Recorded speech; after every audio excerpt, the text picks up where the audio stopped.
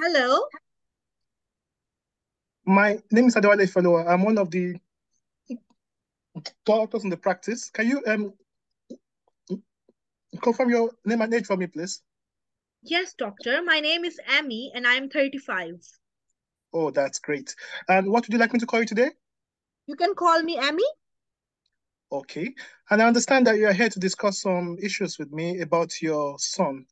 Am I right? Yes, that's correct. Okay. Do you mind if you are able to confirm his name for me, please? Yes, his name is Jason. And how old is he? He is 1 month old. Oh, okay. That's great. So, Amy, how are you doing today? Yeah, I'm well, doctor. Oh, that's great. Nice to see you today.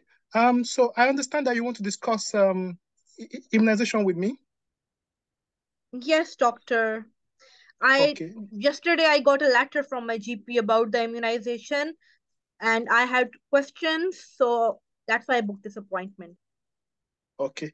If you don't mind, can you tell me? I'll just need to ask you a few what's called questions to be able to address your questions. Is that right? Yeah? Okay. How is he now?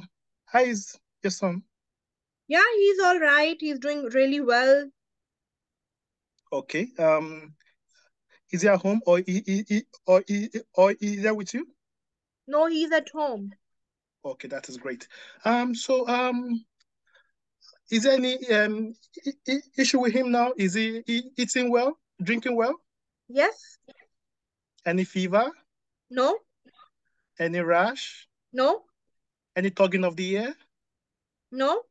Okay. And how is the stool? Fine. Okay. And are you happy with the number of um, nappies that you change? Yeah? Oh, that is great. And then just a few just a few questions about his health previously. How is his health previously? Yeah, he has been all right, doctor. Okay. Has there been any issue since you've delivered him? No?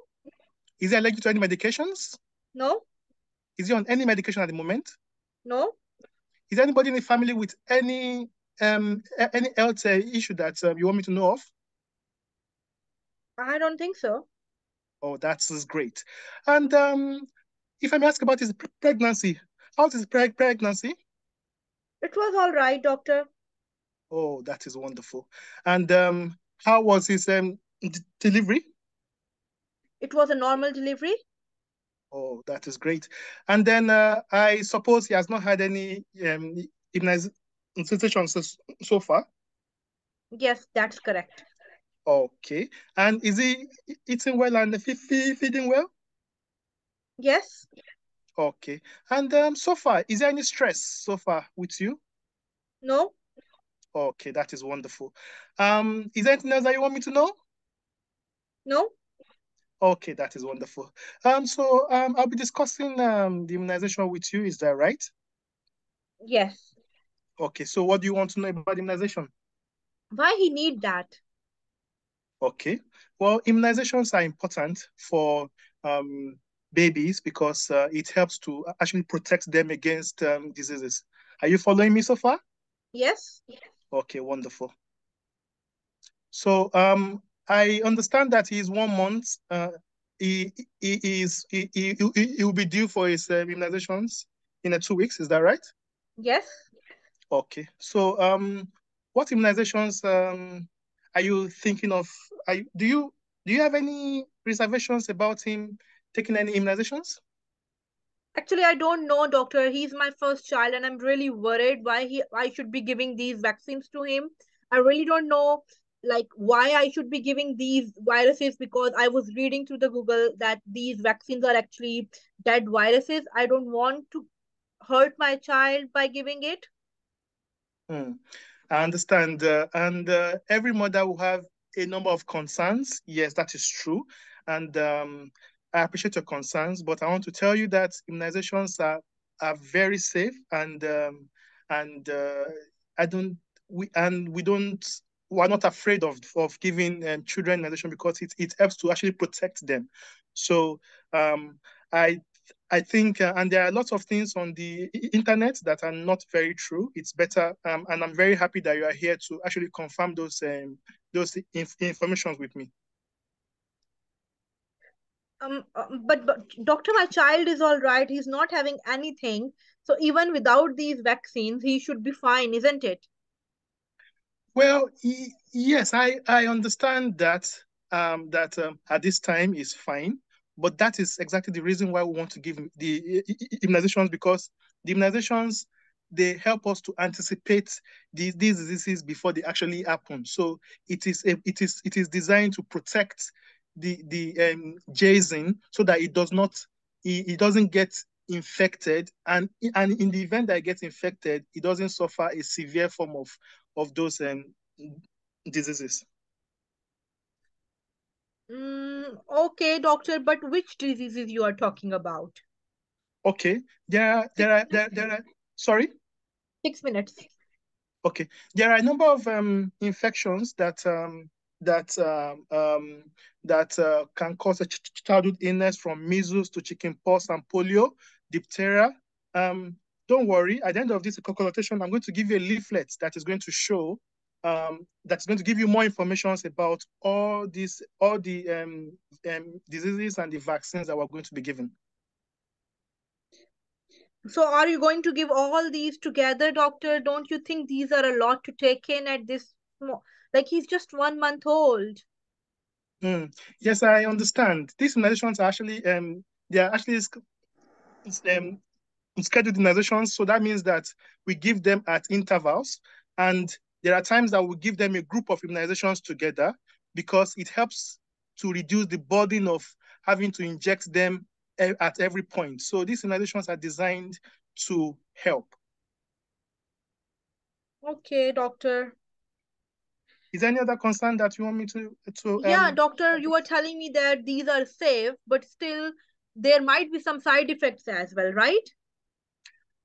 well, yes, that is true. There are some very rare side effects of vaccines, but I want to tell you that those side effects are very rare. The serious ones are very rare, but there are common side effects that can happen at the site of injection, like pain at the site of injection, like fever.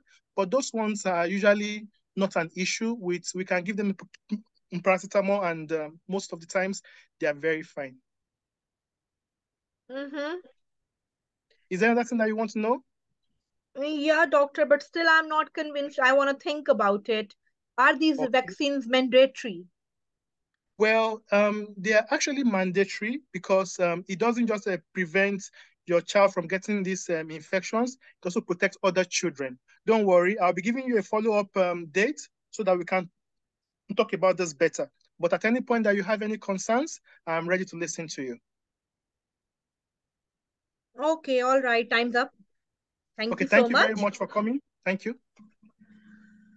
Thank you so much, Dr. Ifi. So we will I'm just stopping this one and so Dr. Hafsat, can you share your screen? Yes, sure.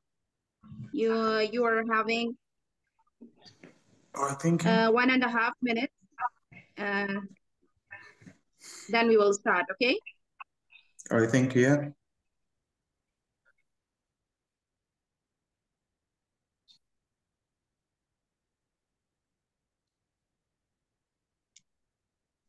Okay. So your 1.5 minutes has started.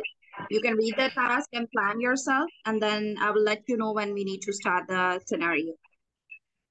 Okay, that's it.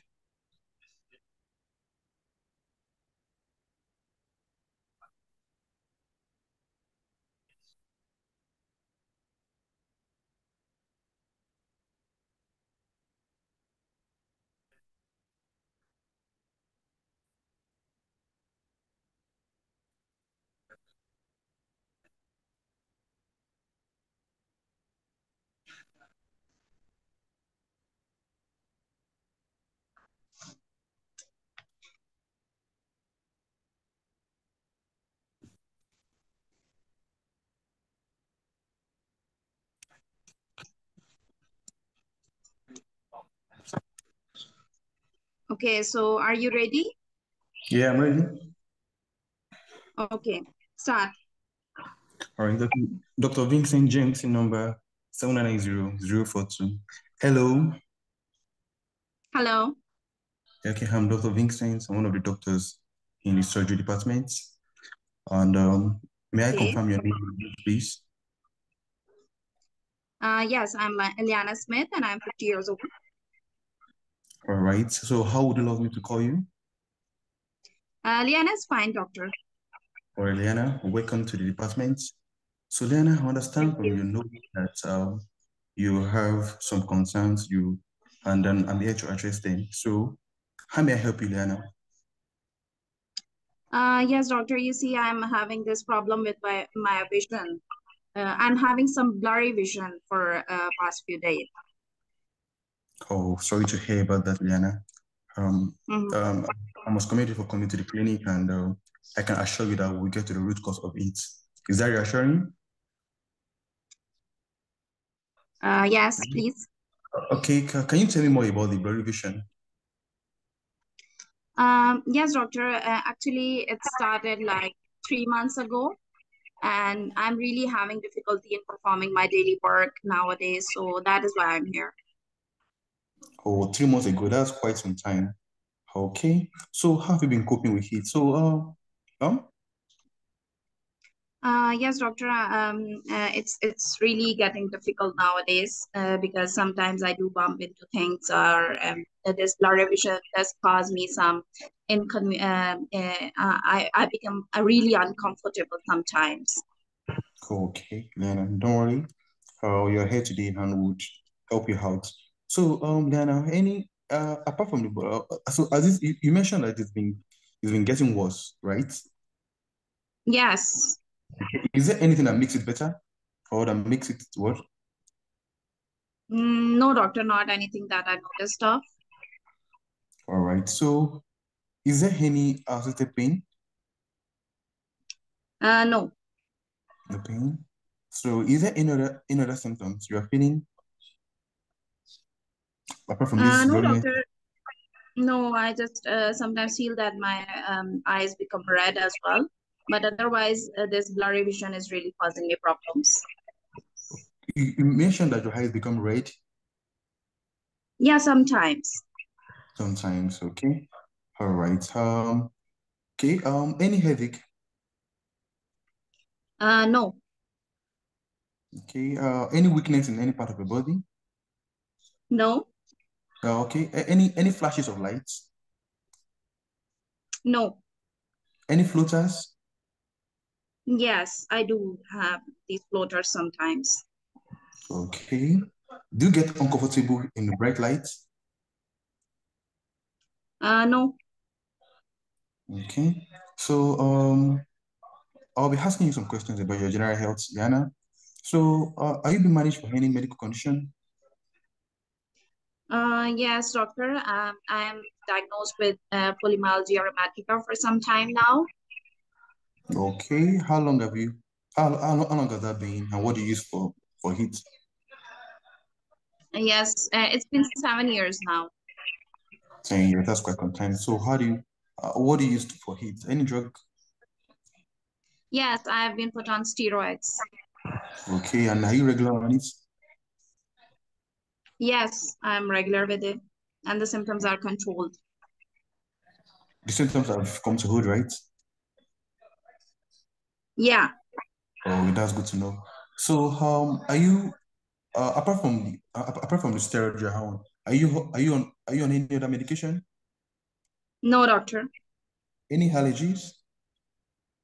No, Okay. Any family history of similar condition? no, doctor. I don't remember anything like that in my family. Okay. So any family history of any known disorder, any health issue? Yes, my father had some blood pressure problems. Okay. How is it now? Yes, he is doing fine on medications. Oh, that's fine. That's good to know. And then, what do you do for a living? Doctor, I'm a retired teacher. Okay. And do you smoke? A bit about your social life. Do you smoke? No, doctor. About alcohol? No. By any chance, do you do recreational drugs? No. All right. Thank you so much for answering my questions. So, have you given a thought to what might be causing this? Doctor, I'm not really sure about this because I have been using glasses for some time now, but this vision is really not improved with my glasses as well. So I'm just concerned what's causing this. All right. Okay. Your concerns are very valid. Mine. Why? When do you start using glasses, and what's prompted the glasses? Yeah, it's been 10 years now, and I've been put on glasses, and I went to my optician to check my vision as well, but it was fine. Okay. Thank you for that information. So at this point, I'll be examining you. I'll do this in the presence of a chaperone. I will ensure your privacy, and Mm-hmm. I'll be checking. I'll be doing a general physical examination. I'll be checking your height. I'll be checking your. I'll be doing a special test known as visual acuity, and then how would be using a special instruments. How like I would also be checking your vision from different angles. That's just a special text, and then how would be giving you a shot, as to check if you have any defects with recognizing colors, and then I'll also be using a special instrument, as the fundoscope to check the back of the eyes. Is that fine? Okay, doctor. Yeah, sure. All right, thank you very much. So So here are your findings. okay, trying to think the person eyes fundoscopy. All right, Lina, from the questions I've asked you so far and from the examination findings, I suspect you might have what we know as okay, I'm not exactly sure. Okay, what we know as cataracts. Okay. So do you know what that is? No, doctor, Okay, you have I full really time. don't know. Yes. Okay. All right. So okay. Flo. Cataract is due to the history of the drug you've been taking. You mentioned you've been on steroids for 10 years, and the steroid is a Mm-hmm. known factor for causing cataract. So it's a condition whereby the lens of the eyes become become less transparent. Like their light is meant to pass through them. So sometimes they lose their translucency. So in that case, you might have distortion to your vision. So there's also a possibility, though I will discuss with my seniors to be sure, because you mentioned you are experiencing flow charts, which okay, so I will discuss with my senior and I will ask for their input. I will let you know whatever they say. So at this point, I would also give you a referral to the specialist, known as the ophthalmologist. They would assess you. Would you love to know what they would do for you? Yes, sure, doctor. All right. So they would, they might request for some text, further text to, to be sure to confirm the diagnosis, and they might, do surgery for you, remove the lens and replace it with new lens, and then they might also, do place you on some medications too, and it's possible for your medications to be reviewed. You mentioned you've been on steroids, so it's possible for the medications to be reviewed too by the specialist. At this point, do you have any Okay. concern? Okay, your time is up. All right, thank you. Thank Thank you very you. much. So, thank you, Dr. Vincent. You performed really well. What do you think about your performance? I think I missed my diagnosis. It's floaters in the eye. That should be retinal detachment. I'm not too sure. So it's not cataract, actually. I'm not sure, but I think floaters is suggestive of something that has to do with I'm not exactly sure. Like I'm not exactly sure. I've forgotten actually. I've forgotten. But it's not cataract. I'm not exactly sure. But I don't Yeah, know. yeah, exactly. Okay, okay, no worries. So, when your exam is when, please? When is your exam? My exam is September. September. Okay. Yeah. So, for how long have you been like preparing for the exam? About a month now, a month. Okay, so I really appreciate the way you presented. I was just thinking that you are having exam like in a month or so, but you really have time. So, any other person from the today's meeting who wants to add anything to this performance can write in the chat. Anyone who thinks that or who knows the diagnosis, because it's not cataract. So anyone who knows the diagnosis, please come up in the chat and write it down.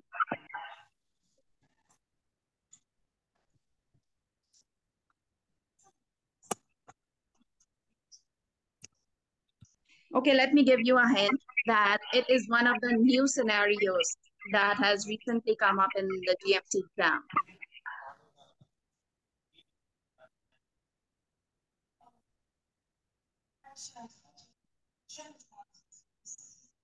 Okay, retinal detachment. So, Dr. Usma, one of the things that we see in retinal detachment is um, she will mention you that there is a curtain that is coming down. It will not be the blurry vision. Okay? Yes, yes. And Dr. Nafila and Dr. Winston, now you got it. Yeah.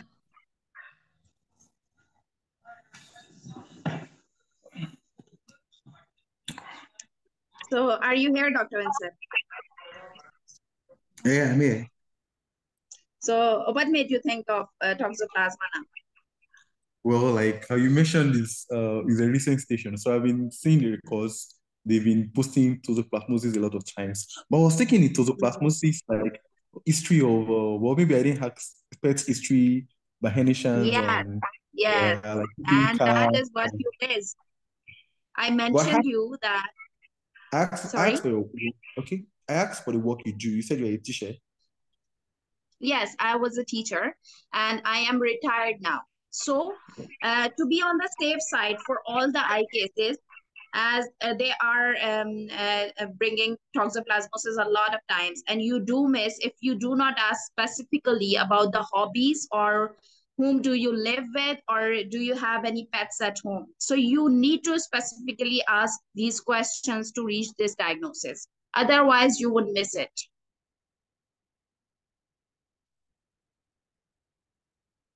Okay, are you following me? Yeah, we're following you. Yes. So it came in one of the mocks as well, and the student performed the same, and they missed about the social history.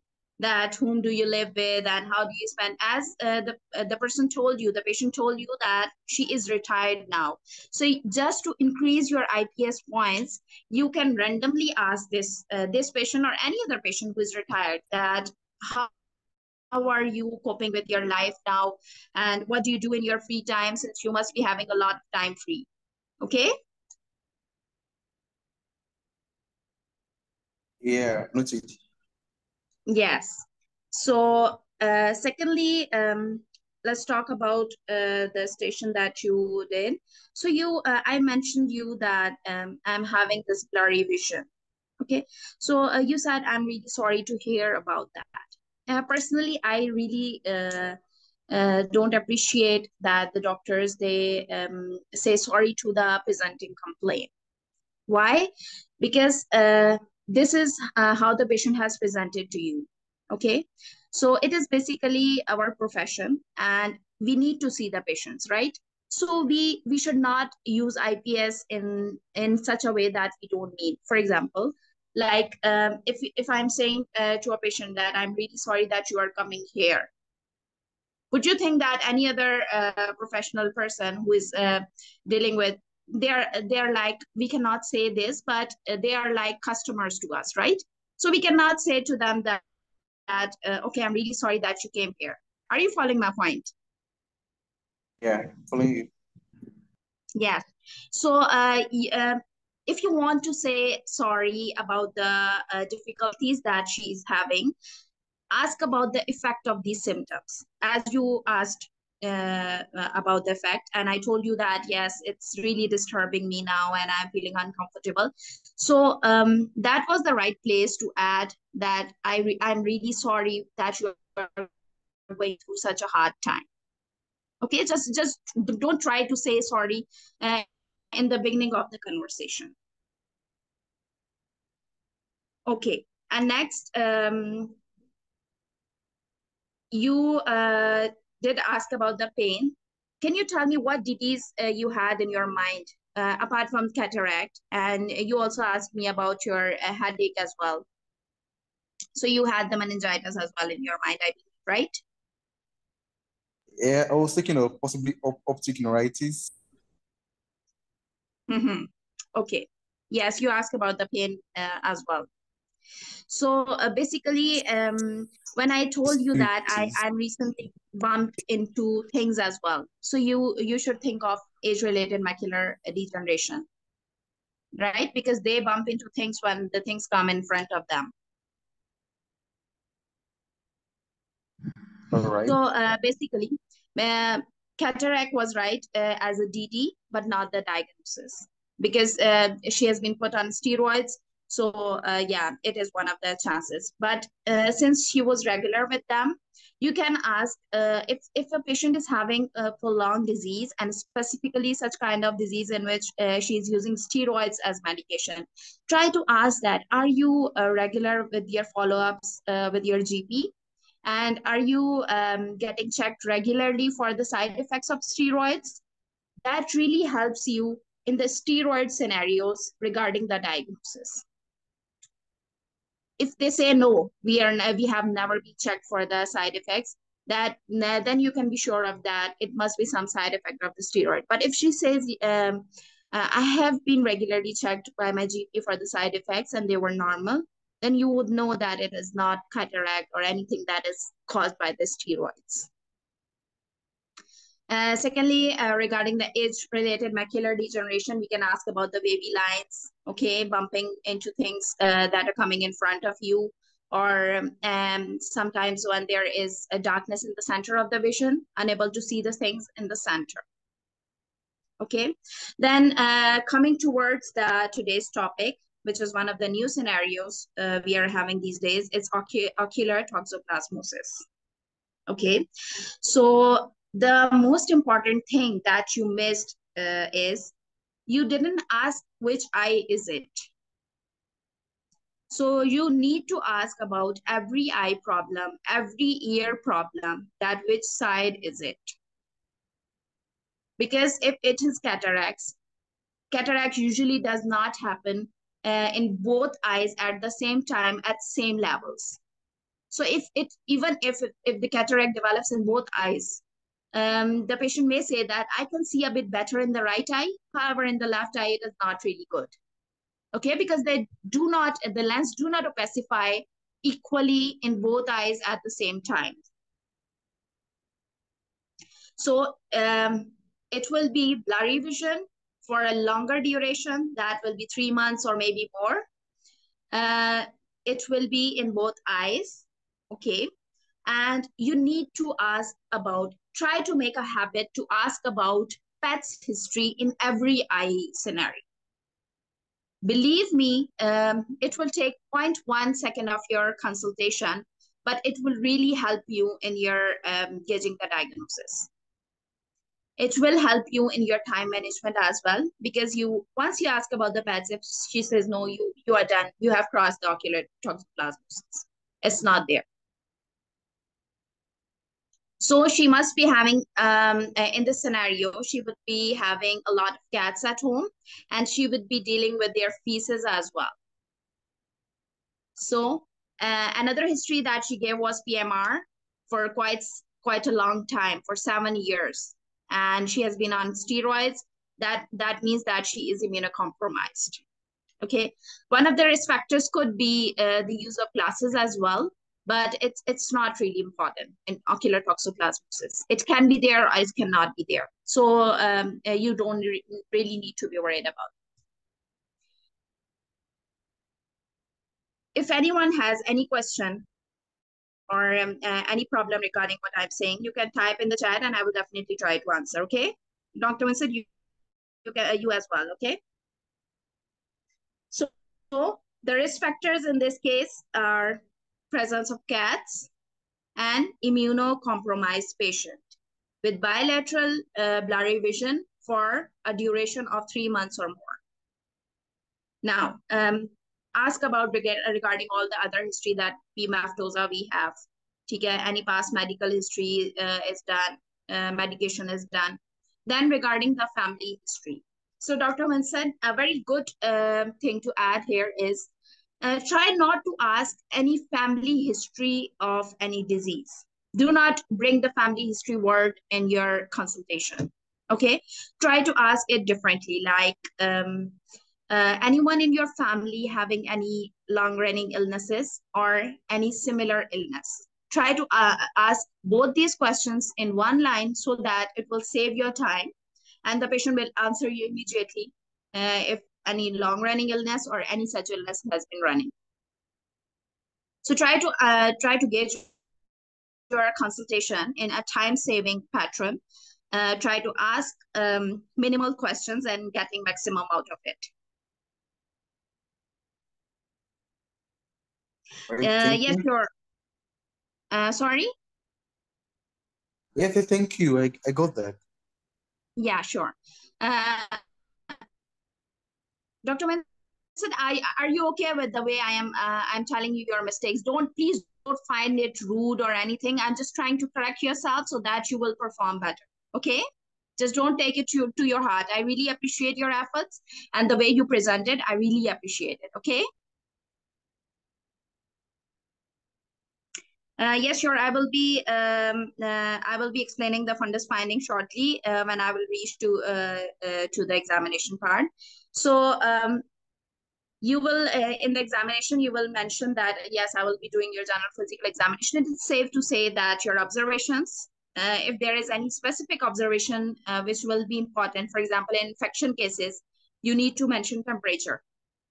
I will